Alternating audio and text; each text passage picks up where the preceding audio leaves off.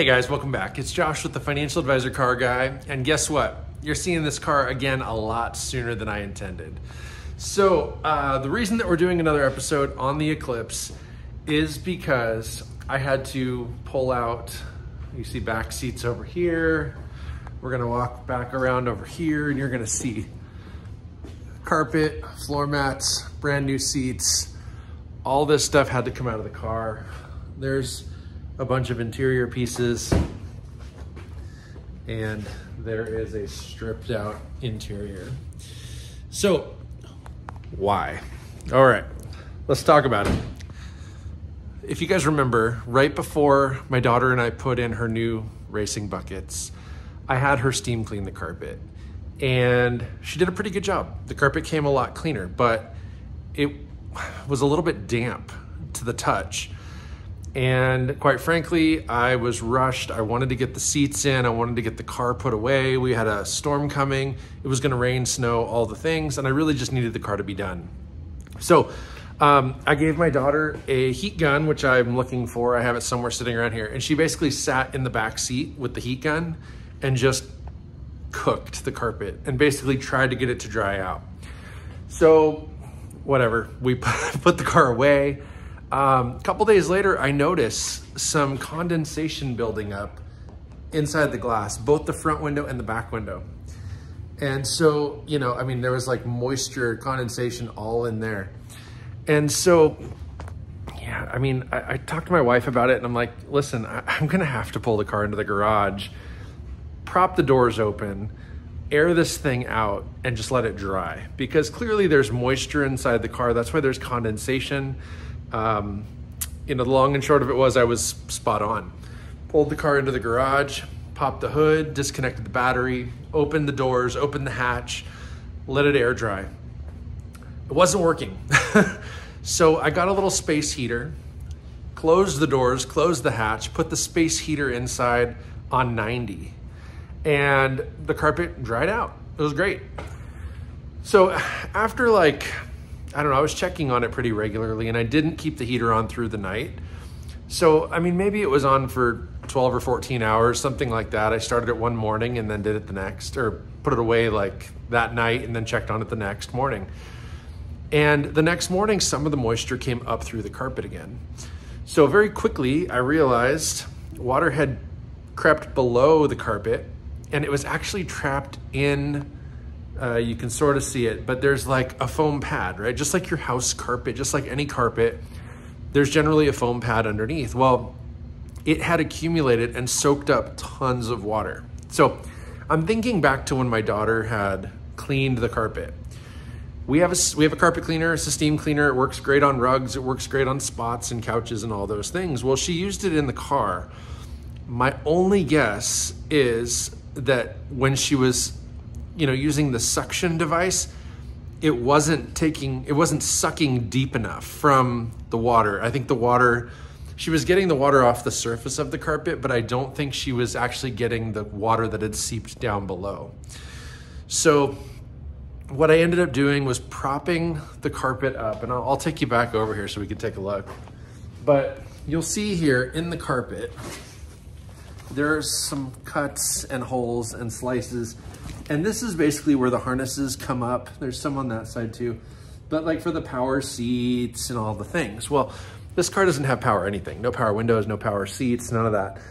So the only wire that came up through these slits in the carpet were for the seatbelt chime, you know, the chiming warning and whatever else. And so basically with the seats out, the carpet was still in the car. I took a couple of screwdrivers and stood them up under the carpet, propping up the carpet, right? If you can imagine the floor of the car, the carpet rests on there. Well, I propped the carpet up and stuck a screwdriver kind of vertically in two spots on the driver's side and on the passenger side. And then I physically sat here with my heat gun blowing hot air underneath the carpet. After doing that for a while, I gave up. It was working, things were drying out. I decided, you know what, it's just easier to take the carpet out. So I Googled it and did find a YouTube video. I'm gonna do another follow-up video once this carpet goes back in. Also the back seat is gonna go back in. So when I do that, I will do a follow-up video with a how-to, because there are people out there that have been looking. When I was looking, like I said, I did find a video, but it was fine. I had to watch a whole hour-long video to get to like a literally 2-minute section on how to take the carpet out.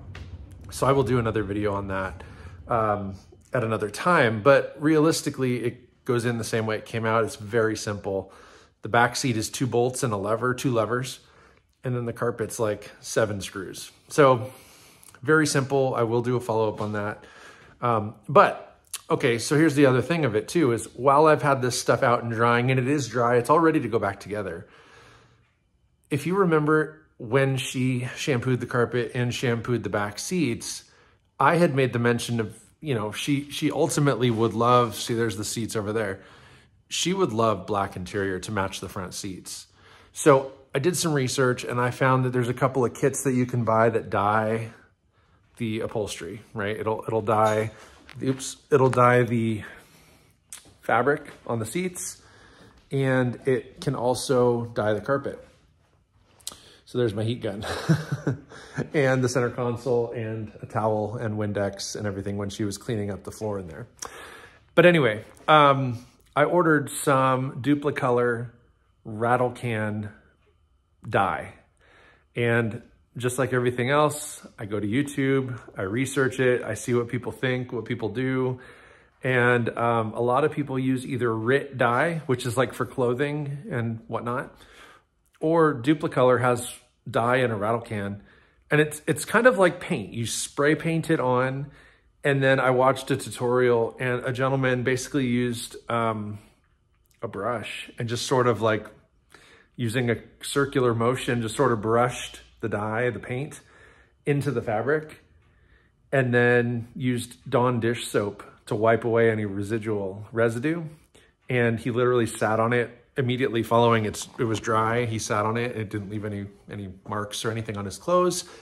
We're gonna give it a shot. So what I'm gonna go ahead and do is, while everything is out, I'm gonna go ahead and we're gonna have this dye here any day.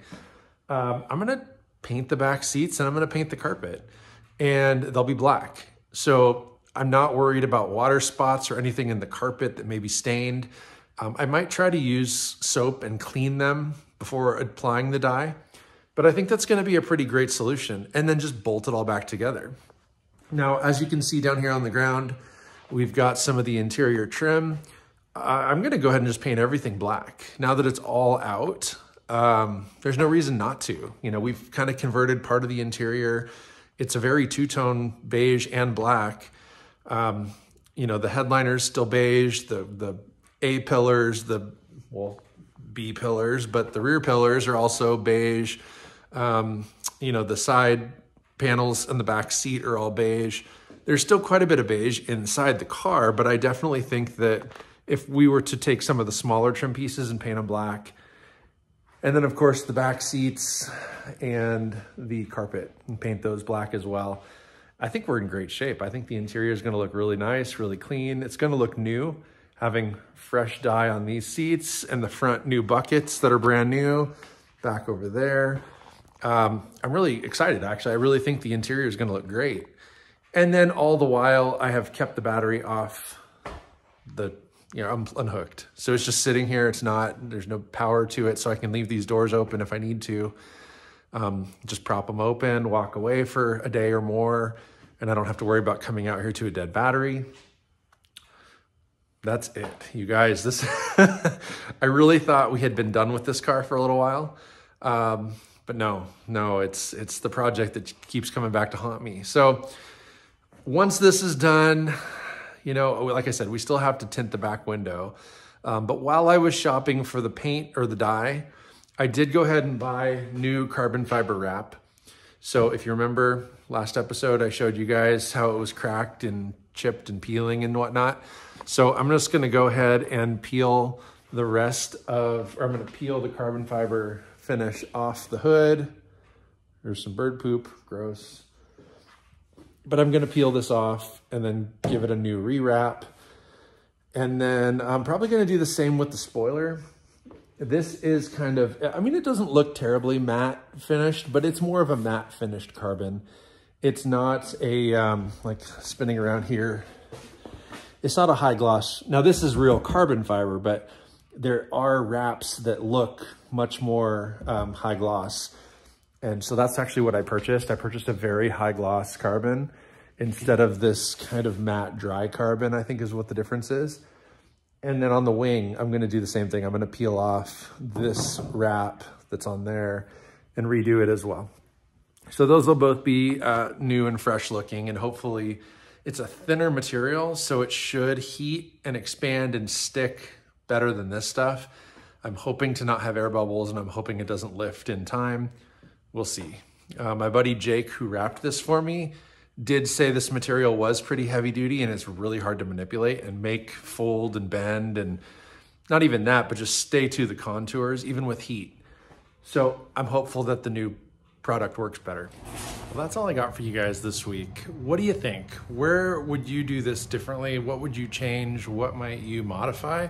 If we're taking the opportunity to redo the interior, is there anything else I should do? I'm gonna check some wiring. I'm gonna double check my radio. There was some extra wires and things that were in the dash, kind of behind the radio. I'm gonna kind of investigate all that stuff. I'm gonna rerun the wires to the sub and the amp in the trunk because they were all running under the carpet. This is just a fresh start in a lot of ways, so I'm really looking forward to it, but I'm also really excited to what the black carpet and back seats have to offer. So again, comment down below. Let me know what you'd do different or what you would change or what you think I should do while everything's open and exposed. But don't forget to subscribe, like this stuff, share it, and most importantly, remember, may every investment you make be a good one. Till next time.